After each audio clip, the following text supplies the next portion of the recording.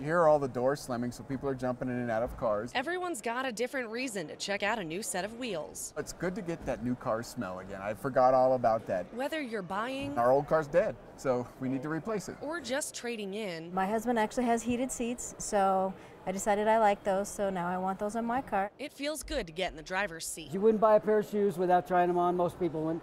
So if you can try them on for size. Mark has been doing this for 24 years. He says there's no better way to research your new ride. So many people know that they're not under pressure to buy a car, and the sales staff is not under pressure to have to sell a car. But we can tell all the features and benefits of all the different models. Buyers don't mind the absence of sales tactics and appreciate the chance to try on multiple makes. I get to see them all in one spot without driving to Acura and Honda, and they're all right here. Car lovers young and old filling in the Freedom Financial Expo Center Saturday. There's a lot more people. There's not just looky-loos, there's a lot of people that are serious car buyers. And buyers say the deals, discounts, and dropping interest rates are making their shopping experience even easier. Interest rates are the right price.